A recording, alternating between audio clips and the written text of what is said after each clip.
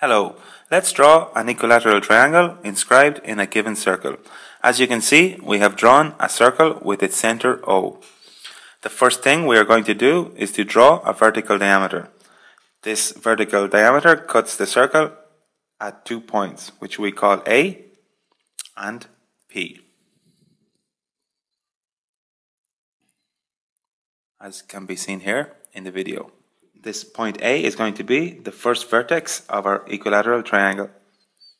So the next step is to set our compass to the length of the original circle, and centering our compass on point P, the bottom of our vertical diameter, we are going to draw an arc which intersects our previous circle at 2 points, which we will call B and C, as can be seen here in the video.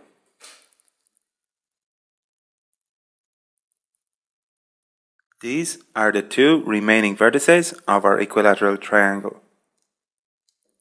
So now, finally, we just need to join these vertices.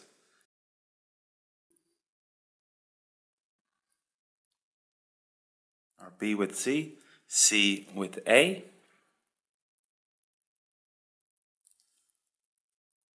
and finally, A to B. So here we have our equilateral triangle inscribed in a given circle. I hope this video has helped you.